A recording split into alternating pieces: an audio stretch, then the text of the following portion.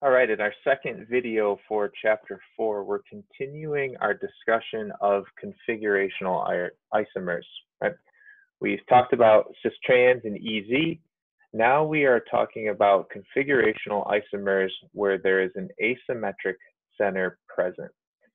And when that is the case, right, we have what's known as a chiral center, and we may have a chiral molecule. And what that means when something is chiral is that it has a non-superimposable mirror image. Okay? So they're perfect mirror images like your hands, that's the easiest example, right? But then you can't put them on top of one another, right? They don't perfectly match up versus the examples on the bottom, right? Mirror image, they would perfectly line up. You could stack forks right on top of one another for an example, but it doesn't work with your hands or your ears, right? You can't put the headphone for your right ear into your left ear. It doesn't line up. Okay, so non-superimposable mirror image. Okay? Just like these objects, molecules can be chiral when they have an asymmetric center. Okay? And an asymmetric center is the most common cause of chirality, but it's not the only one. We might see other examples later on depending on pace. But a chiral molecule has at least one asymmetric center. And an asymmetric center is where we have a carbon atom that's attached to 4 different groups. So 2-bromobutane, for example, has one asymmetric center. This carbon right here, it's attached to a hydrogen, a methyl group, an ethyl group, and a bromine. 4 different groups. We're looking at the group overall. Even though it's attached to 2 carbons, one of them is an ethyl group, the other one is in a methyl group. Okay, so that is a chiral center, an asymmetric center, and 2-bromobutane is a chiral molecule overall. Yep. Here's some other examples. Right? Let's take this one down at the bottom. You can use the other 2 for practice. This carbon has a hydrogen, a methyl group, an ethyl group, and an isobutyl group. 4 different groups. It's a chiral center, it's an asymmetric center, it's a chiral molecule. Okay. And you can use 4-octanol. It's another one for practice. You should be able to quickly identify these chiral centers. And when we have an asymmetric center, right, specifically looking at just one asymmetric center, we have a pair of what are known as enantiomers. Okay. Here we see the 2 enantiomers of our 2-bromobutane. Okay? Because if we put the mirror in the middle here, they are mirror images of one another, but they are non-superimposable mirror images. Right? They can't be put on top of one another. And you can try building them with your model kit. Right? Here's a better picture right there. Build that with your model kit. You see you can't put those on top of one another and align all 4 atoms. Right? And that's significant, right? Configurational isomers here because they are, in fact, different compounds. They have the same physical and chemical properties, right? But they can be separated by something that's known as chiral chromatography. We'll talk about that at the end of the chapter. Right? But if you have an asymmetric center, right, that means you have a pair of enantiomers. They are a subset of stereoisomers. We're going to talk about that in just a second. Right? But if you have one asymmetric center, you have a chiral molecule, which will make a pair of enantiomers. Right? Those are configurational isomers, and they can be separated. Okay. We've already talked about everything here. Non-superimposable mirror image means you have chiral molecules, a pair of enantiomers, all those terms coming together. Okay. If you have a chiral molecule, that's a property of the entire molecule. Right? We'll see how it affects plane polarized light later on, but that treats the whole molecule. It has a non-superimposable mirror image. If something is achiral, right, looking over here at 1-bromopropane, right, 2 hydrogens, it's got the same group, so that's not an asymmetric center. And if you build the mirror image out, you can flip that around and line it right up on top of the other one, right? It has a superimposable mirror image, so it's the same molecule. Okay. And now we need to talk about right? Stereoisomers and stereocenters, because that's a possible area of confusion, right? If we have a carbon atom that's attached to 4 different groups, that's called an asymmetric center, right? And all asymmetric centers are stereocenters, okay? But the definition of a stereocenter is an atom where if you switch 2 groups, it produces a stereoisomer, okay? So we also see stereocenters on things that are cis-trans or EZ, right? So all of those carbons are stereocenters. These carbons are stereocenters. That asymmetric center is also always a stereocenter, but not all stereocenters are asymmetric centers. So just make sure you're good with those 2 terms. So to separate them out, we need to know how to draw them and then how to name them, right? And as you've seen from chapter 3 and chapter 4, most of organic comes down to drawing and knowing how to do these things, right? And there's 2 ways that we can represent a pair of enantiomers when we have an asymmetric center. We can use a perspective formula, or we can use a Fisher projection. And you should know how to do both of these. And another thing I'll warn you, right? Don't confuse a Fisher projection with a Newman projection from chapter 3. Okay, this is a Fisher projection. The Newman projection looks kind of like a peace sign. So here's a perspective formula. What does this perspective formula show us? Okay, we've got a carbon with 4 bonds. If it's just a normal line, that means it's in the plane of the board or the screen or the paper or whatever you've got it on. This dashed wedge means it's going back into the screen, and the filled in wedge means it's coming out towards you at those relative angles, because remember these carbons are sp3 hybridized, okay, and they're adopting a tetrahedral configuration. But a Fisher projection was the original way to show an asymmetric center before these things could be printed out, right, just with straight lines. So let's put those on hold for now, right? We'll cover the rules for Fisher projections in just a minute, okay? But it's also showing an asymmetric center, right? 4 different groups. You have to remember the fact that that's sp3 hybridized and tetrahedral. Okay, but perspective formulas, what rules do we have for those? Okay. The 2 bonds that are in the plane, so just the normal line, have to be adjacent to one another. Okay. That's really the only key thing that you have to pay attention to. Okay. Then you fill in the solid wedge, that's the one that's coming out. And then you fill in the hashed wedge or the dashed wedge, that's the one that's going back. And that should be next to and above the solid wedge, okay? Which if you followed all the other rules, it's going to be just make sure you put it above. So the wedges are next to one another with the dashed going above, and the normal lines are next to one another.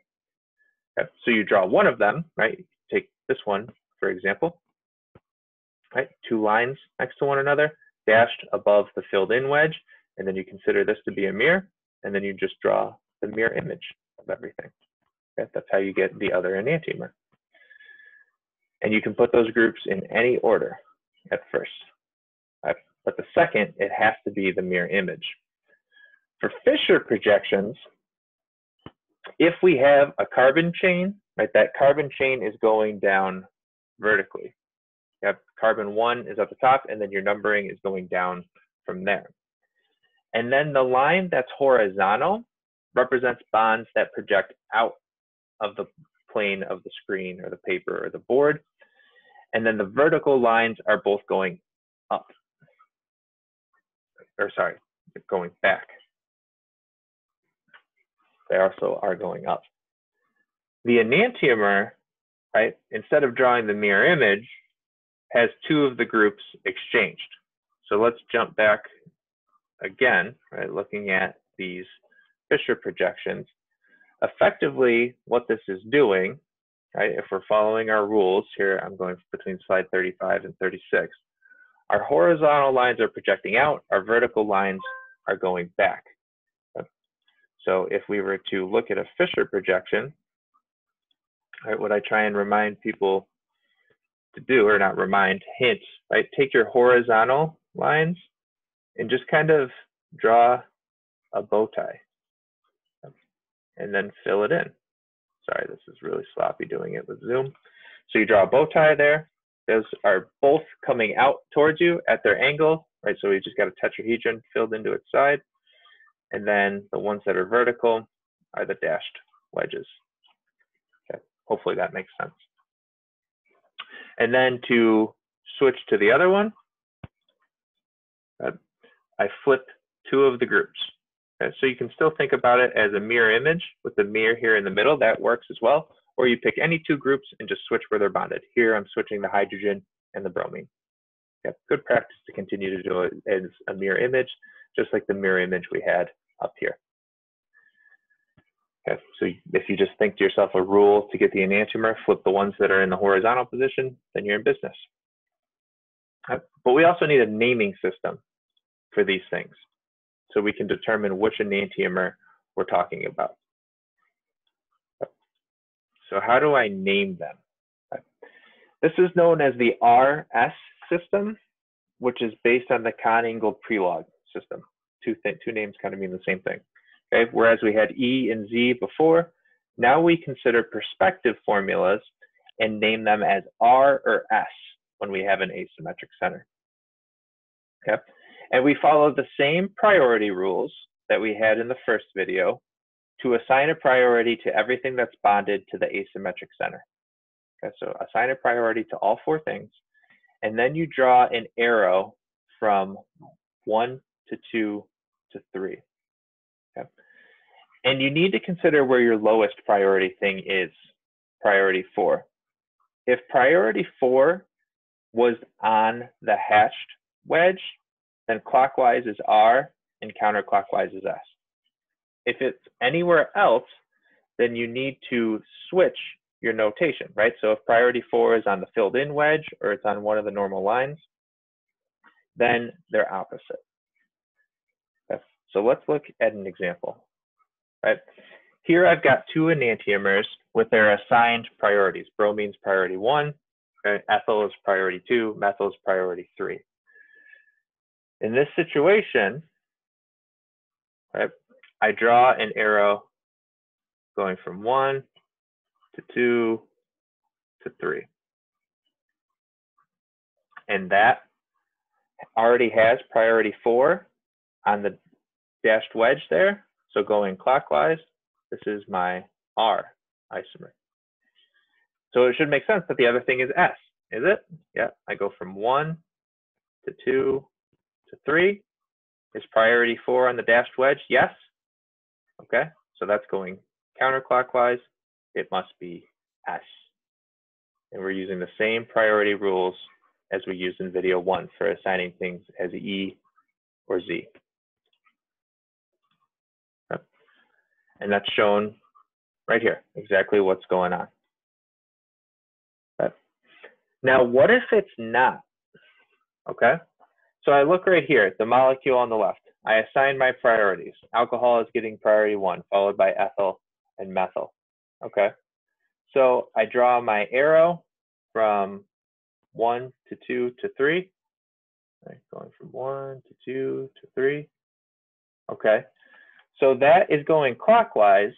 So it would originally be R, right? But the hydrogen isn't where I need it to be. Priority 4 is not in the dashed position.